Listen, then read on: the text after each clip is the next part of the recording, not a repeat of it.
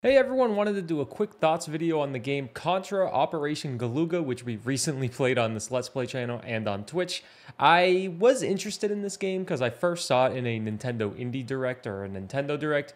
It was one of those games that was at the end of the showcase, just kind of got like a few seconds, and I thought it looked pretty good as someone who played Contra about 15 years ago. But the biggest negative with the game is how expensive it is, as I'm pretty sure it's about 40 US dollars compared to about 53 Canadian dollars. But I was able to get a key for free from Keymailer, and well, let's give you my quick thoughts on Contra Operation Galuga, as someone who's never fully beat a Contra game. First and foremost, I will say it's a hard game, most definitely a very challenging game if you're into that type of thing.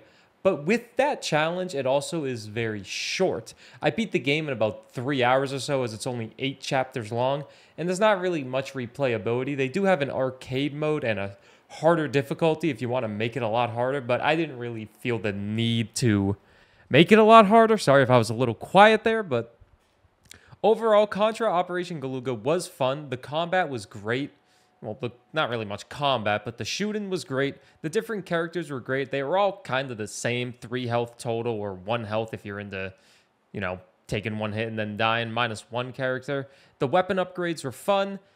It was a little annoying dying and then going back 5 minutes, but overall, the levels aren't that long, and if you play the game perfectly, you could probably beat all the levels in about an hour. If you're really into Contra, then you could probably beat this game very, very fast. If you're like me and have never played Contra before, it'll probably take you a few hours, but once you get the gist of it, you'll start flying right through it. All the weapons were really fun. My favorite one was the laser. I liked playing as Bill, just nice and simple. Story was a little like the cutscenes in between the story was kind of meh to me, but overall, I thought the game was very well done, and just the price point is the biggest negative with this game.